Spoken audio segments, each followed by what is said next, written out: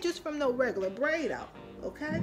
If you've been feeling like your hair is flat or dull, or maybe it's just not behaving or holding moisture, maybe go back to some of them old natural products you used to use or make. Hey subbies and friends, this is Lady T, and I'm coming in because I just wanted to give you an update on what's going on with me and my hair. It's like I had an epiphany.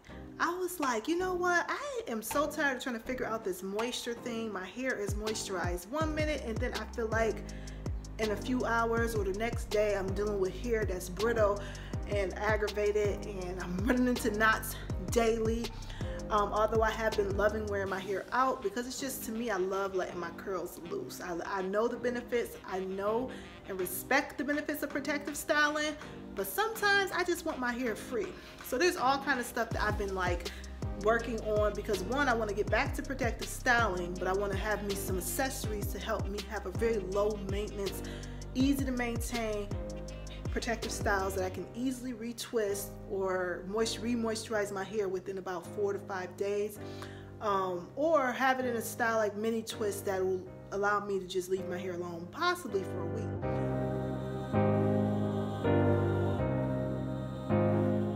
But the whole point of this video is, one day I just was like, you know what? I bought me some flax seeds, and I don't know if I ever tried flaxseed gel, but something made me want to just try and make some flaxseed and just give it a try, because I remember buying everything for it years ago, like the stocking and the little tongs or whatever people use to squeeze it out. And I had all that in my cabinet, but I didn't have the flax seeds. So a while ago I went and bought my flax seeds, and I said, you know, I'm just gonna put these in a pan and go ahead and make this gel, because I watched a couple videos. I revisited people like Natural 85 and some of the people who really first, you know, who got me onto this whole natural hair product thing. So I was watching these videos and I said, wow, it seems so much simpler than I remember. And then I was just watching how other people did it. And one of the things I really liked that I saw in one of the videos is that I think it was Natural 85, she let the gels cool down before she actually made the solution. But long story short, I went ahead and made my flaxseed. It felt like a fail, because I had a mess all over my stove. My pantyhose, which I still have here because someone told me you could actually save them and wash them. It was an experience. But basically, I had the little pantyhose and I was squeezing the gel, and don't you know, it was a hole that formed and the seeds was coming out with the gel, and I started to freak out and almost felt like it was just a complete fail, because I had all these seeds still mixed in with the gel. And then a light bulb went off. And I said, wait, you just do it again and just try not to, because I think when I was squeezing the gel, I was not paying attention to if it was by the lace or the closure of the stocking. So when you're squeezing that flaxseed gel, you kind of want to make sure you get a part of the stocking that doesn't have any way of being open, like a crease. You want to avoid creases and just get it where it's no way that the seeds could sneak out. So I redid it, and it went better, and I probably only had about 5 seeds in my gel, and I said I'm not going to worry about 5 seeds. And then I noticed that someone also said you can save your seeds and redo them. So I'm going to redo the flaxseed, and I was getting information from my sister who's done it before, and she said be careful because it can mold. So I immediately put mine in the fridge, and after being completely grossed out by the texture of flaxseed gel, I mean, I was just gagging a little bit as I was looking at it and squeezing it, because you know it looks like a mucus. It looks disgusting, right? But as I put it in my hair, I didn't think anything of it, because I had made a mess, and I just started picking up the gel that was on my stove and putting it in my hair. I wasn't really using the gel for my hairstyle, but I was literally rubbing what I dropped and putting it on my ends, and I just was like, let me just put it on my hair, because I don't feel like wiping this all up. I was so aggravated with all the seeds. I was finding seeds on the floor and by my cabinets, between the stove. It was an experience. But eventually, I had me a little tub of flaxseed, right? Here's my flaxseed, made almost about a week ago. As you probably can't see, but it's got little seeds in there, okay? Not many. And I accidentally froze it the first day. Don't even ask why. Don't even ask why. But that's a whole nother subject, because I'm gonna make me another batch very soon. And I'm gonna make it, I got a strategy this time. But this is what I made the first time.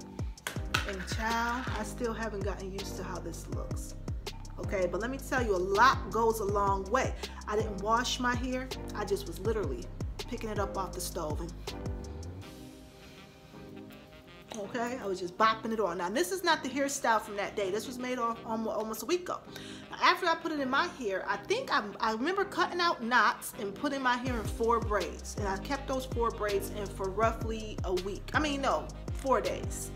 And my hair was, you know, just locked down. I got my little simple protective style. Then I throw a headband on. I just kept my 4 braids in. So today, however, I took those 4 braids out and I could not understand why my hair looked different. And I said to myself, what did I do different to my hair? Why does it look more defined? Why does it look different? Although I know I have 4 braids in it. I said, was it the shea butter? I said, I know I was cutting knots out and going through my ends and moisturizing, but my hair looks different. And then it occurred to me, I said, wait, you put a little bit of flaxseed on your hair before you put the 4 braids. I didn't remember because I wasn't grabbing it and rubbing it on each section. It was such a small amount because I literally just, whatever I found on my stove, I just rubbed it randomly in my hair. And then later that day, I went and put 4 braids in. So 4 days after that, roughly, I go to take these braids out. And I'm like, man, my hair feels kind of strong. Even though at first I thought it felt kind of dry, then I'm noticing like, wait a minute now, I'm seeing a little bit of definition. Hold on, wait a minute, right? Okay, I hope you can see it. But can you see some of that definition? This ain't just from no regular braid out, okay? So I was like, wow, this is off to a good start. I'm like loving how these little natural ingredients be working like superpowers, okay? Because I've done 4 braids in my hair, taken out the braids and had a nice looking twist out, but never have I seen definition where it just seemed like it just took it upon itself to give me some real curls. So later today, right after this video, I plan to go, it's gonna kill me, because you know how when you have a nice twist out, you really don't want to wash your hair. You like, hold up, I could just wait till a day or 2, and then I just wait a day or 2, you know, get some love out this hairstyle, and then I'll wash it. But now I'm gonna go ahead and do this mud wash because I got time today. That was the point of me taking them braids out, because I'm gonna try to keep my hair in protective styling a little longer, trying to push my way up to for a whole week, like maybe go every other week wearing my hair in a protective style, and then maybe 1 week I wear mostly protective style and then wear it out, because I ain't gonna lie, I like to have my hair out, not just because it's cute, because I want to learn my hair. I don't want to just have my hair locked down and if something happened, I don't know what to do with it. I want to watch my hair, know how, when it's moisturized, how to recover it, and blah blah blah. But I thought I would check in, because if you've been feeling like your hair is flat or dull, or maybe it's just not behaving or holding moisture, maybe go back to some of them old natural products you used to use. So I got some other stuff I'm gonna share with you later that I've been buying and getting, because this year is really gonna transition away from a lot of those hair products. I'm not saying I'm not gonna bring back in my Cantu and all that, but I just wanna take a break because I'm tired of wrestling with my hair and my hair being unpredictable. So even just with that little bit of flaxseed, I'm getting all up in y'all face, because I don't know if you can really see what I'm saying, but anybody whoever has used flaxseed, they see it's like, it's subtle, but you just see a difference in your hair. It's like your hair is happy, and it's not even just that your hair is happy, it's like that flaxseed just grabs a hold of your hair and gets it together, and that's where I'm trying to get to. You know, I'm tired of playing around with this hair. This ain't the kind of texture you can play around with, okay? Because you're gonna get knots, you're gonna have dry hair. It's gonna be doing all kind of tricks on you. So I hope that you guys enjoyed this video. I'm gonna go ahead and put this flaxseed back in the fridge, but I'm about to go wash my hair with some mud, and I'll be checking back in with you. Thanks for watching. Bye-bye.